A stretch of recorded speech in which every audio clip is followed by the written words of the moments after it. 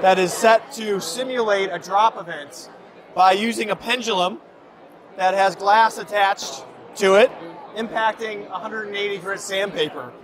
And what we've done is mounted the glass inside of a curvature that simulates the way a phone bends when it falls. Because when a phone hits the ground, it actually flexes. And so we're flexing the glass. What we have here is an alternative aluminosilicate glass, which I'm going to simulate from about an 80-degree angle, which represents roughly waist high or a meter height for a drop.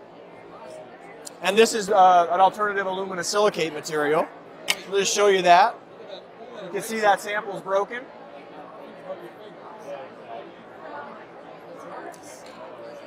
We'll take Corning Gorilla Glass 5, mount it in the same way, the same sandpaper. We'll go all the way up to the max height that this pendulum can handle, which really simulates about a selfie height. And we'll drop that. See, still intact.